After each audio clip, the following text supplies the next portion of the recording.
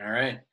All right, so we're going to show you how to utilize Zoom, at least some basic login features so that you can join in fellowship time and some Bible study and some other things we're going to have coming up.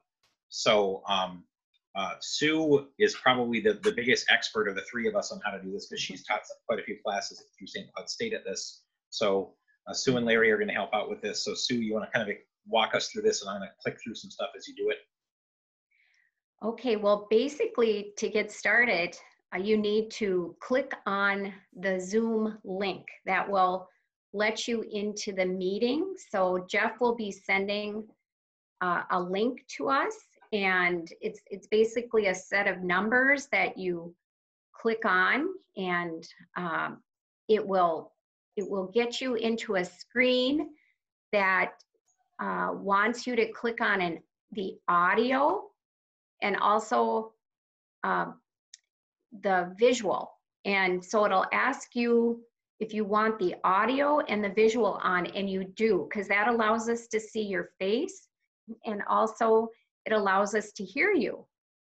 And then after that, Jeff will see that you're waiting at the door to come in, and he will let you into the meeting, and you will basically see Jeff's face or a picture of Jeff, and that means that he's there and you're in the meeting. So it's as easy as clicking the link to get in, and then yes to audio, yes to visual. Yeah, so real quick, I just want a couple of things. If you haven't used Zoom before, you don't need to have an account, but it's free. Basic accounts are free. I'd encourage you to sign up for one. You don't technically have to download Zoom for your computer, but it does actually make it a lot better, a lot smoother. And when you go to log into a meeting, it'll give you a prompt that say it's like open Zoom meetings. Click on that if you've downloaded that. Otherwise, it does have a link where it says click here to download Zoom, or otherwise just follow the prompts. It's pretty straightforward. If you don't have a laptop that you want to use your smartphone, you have to download the app from the App Store, but that's also free. And again, you sign up for a free account. And I'm going to show you guys. I'm sharing my screen now, which is something cool you can do with Zoom. You don't have to worry about that when you're meeting with us. But this is the email from last week's time. And this right here, this kind of blue underlying thing, this is the link that Sue was talking about. This is the link you click on to get into the Zoom meeting. And if I do that, it's going to open this up. And this is your login screen. Now I've downloaded Zoom, so it says open Zoom meetings. If I just click on that, and it's going to open up the meeting. It's going to open up my Zoom thing, which is right down here. You see it in the bottom. Can you guys see my mouse moving around? Jeff, can you share your screen? Oh, I don't have my screen share. It says stop sharing on my side. Oh, okay. You are screen sharing. The PowerPoint is up, but not the Zoom portion. Oh, okay. Hold on a second here. Oh, you got to do that individually. Okay, hold on a second here. Okay. Sorry. See it? We're still learning here. Okay. So. And it didn't blow up or anything. So. Yeah, it didn't blow up. So if we don't do it right, it's okay. That's great. Okay, so let me do this again. I'm going to share screen. Oh, I see. I have to pick the thing I'm sharing each time. All right, I'm still getting used to this too. All right, so now you guys see the email, right? Mm-hmm. All right, so this is the email from last Sunday. Right down here, this blue underlying thing, this is what I'm talking about. This is the link. When I click on that link, are you guys seeing the Zoom thing pop up now? Okay. Yeah. Mm-hmm. So this is the prompt it's going to show you. And if you've downloaded Zoom already, you click on the prompt that says open Zoom meetings. If you haven't, it says down here, download and run Zoom. So that's all you got to do. I'd encourage you, if you're coming in to like the Bible study and you want to be there on time, do this before we start. Don't wait until hey, it's 7 o'clock. I should really log in now. If it's the first time, make sure that you do this a couple minutes ahead of time so you have all that taken care of. And then when you click on this, it opens up Zoom meetings. And it says, I'm already in a meeting, so it's going to ask if I want to go to the other meeting, so I'm going to say no to that. But it's going to open up my Zoom account, and then let's go back over that to Zoom right now here. And here we go. So and then when we log in, the two things you have to do, like Sue, you said you have to share the video, or you have to say, I want to enable my video, correct? Yes. Enable video, enable audio. Okay, so look at this. I can share my own Zoom screen, can't I? No, I can't. Okay, so yeah, in the bottom, oh, maybe I can. No. So in the bottom corner there, the bottom left corner is the mute button. That's for your audio. It looks like a microphone. You got to mute it, or you got to unmute it, so then everybody can hear you. And then there's next to that's the video button. So Sue, can you mute your video or your audio for us real quick? Sure. Okay, so I just click.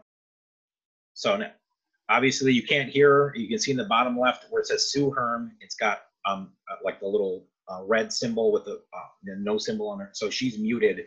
And if she hits the space bar, it will unmute her, or you can click on the button again and it'll unmute her and she can come in. Yeah.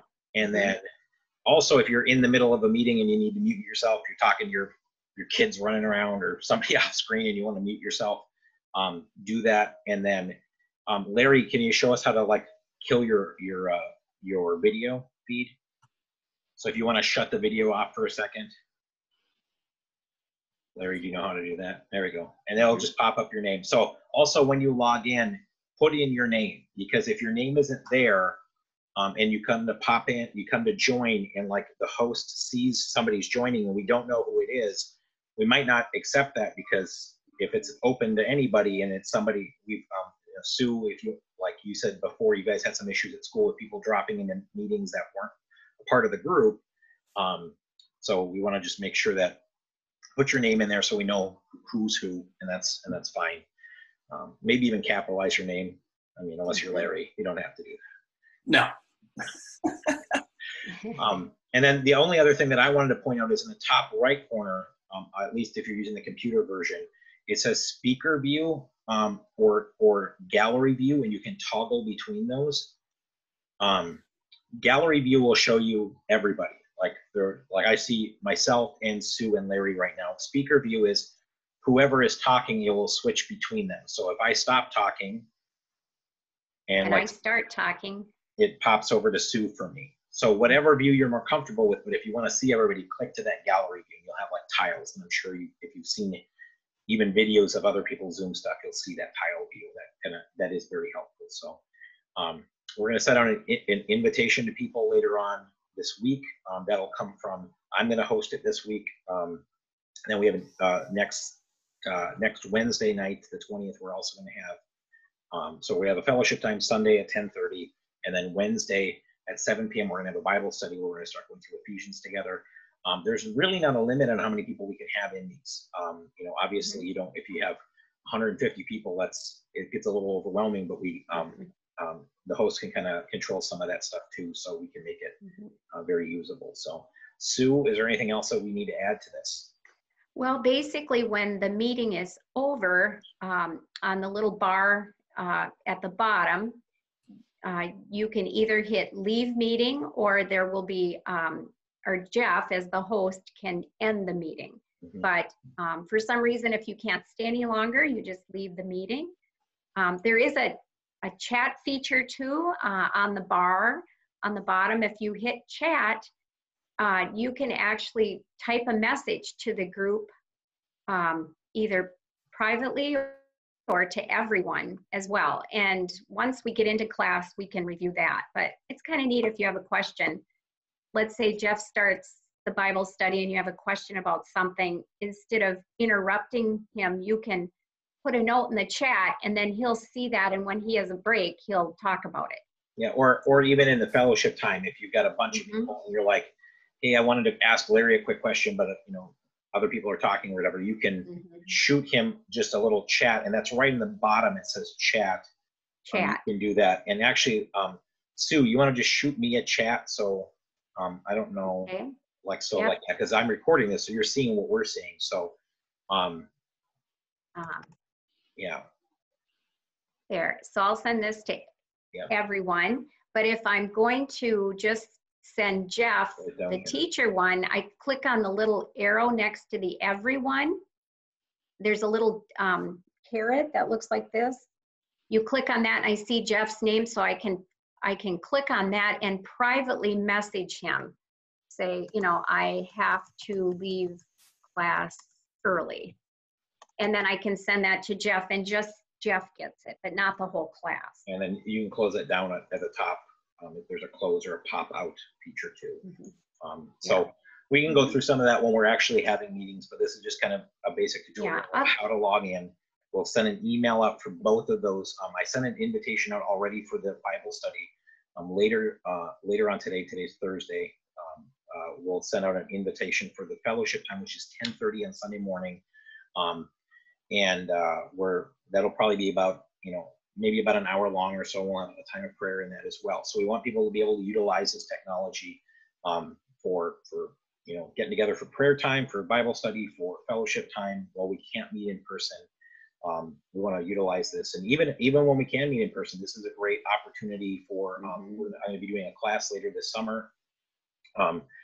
Starting in June, I'm going to be doing a class on how to read through the Bible and understand it. And I'm going to actually offer that on Zoom so we can record those sessions, and people that aren't going to be a part of that, be able to be a part of that, can still come in later on and take advantage of that. So we're going to do it in this format because it's a great technology. We can utilize it. So Larry, you got anything to add? Every now and then, if you're on your screen and you're talking about these little tools like the record or the share screen or the chat, it might be gone. So just wiggle your cursor and then it pops back up. Yeah, I know I experience that quite a bit sometimes when I'm just kind of being idle. That stuff doesn't show up. It's like, where's it at? You just got to wiggle your cursor and you'll find it. So yeah. All right, I think that's it. Sue, do you have anything else? I don't think so. I think that's enough to get everybody started. So, all right. yeah. So this will be on Facebook and YouTube. And Larry and Sue, thank you guys for helping me out. And I'm going to hit stop now, and we will hopefully see a bunch of you on Sunday. Okay. Bye. All right.